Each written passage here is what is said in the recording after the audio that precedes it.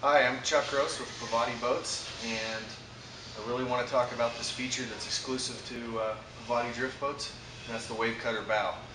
This is one of the coolest features on our boat, and it is something that's a long time coming. The other guys can't do it because it's patent pending.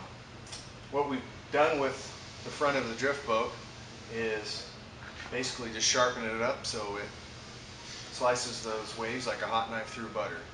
Your traditional drift boat is really blunt in the front, and we were finding that when we got into some good white water and those rollers, our boats would come down and actually hit those waves, and the waves would push you the direction that they wanted you to go.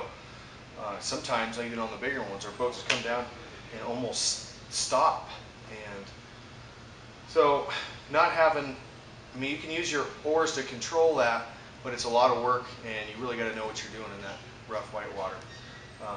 So with the wave cutter bow, what we've done with that is, here's the line on your old school drift boats, your traditional drift boats. So this does not stick out any further than normal.